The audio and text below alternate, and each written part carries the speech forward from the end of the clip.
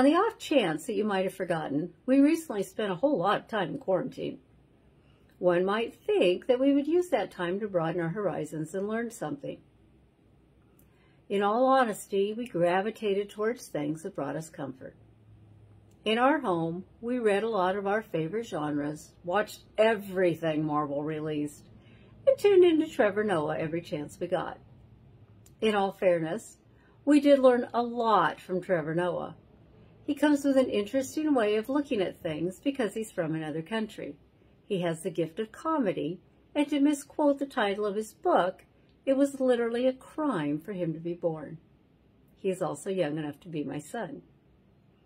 That is both my point and suggested exercise today.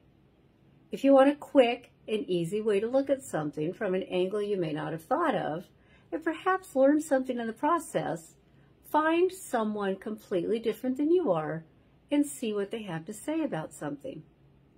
If you are introverted, shy, or this kind of thing scares you to death, use modern technology.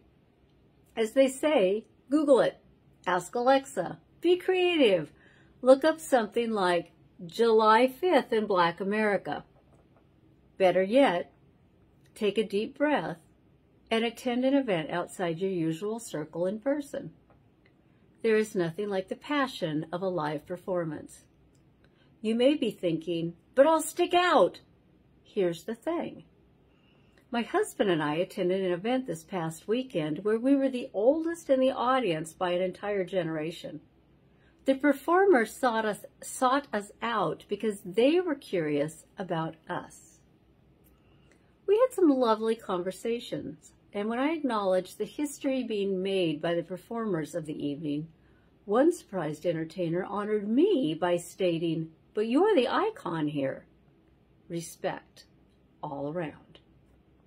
Shake it up. See what's out there. You do not have to agree with everything or anything that you learn, but it will give you a lot to think about, and that is what makes us all better humans. Is there anything better than that? My name is the Reverend Kathy Crosby, and there you have it, short and sweet.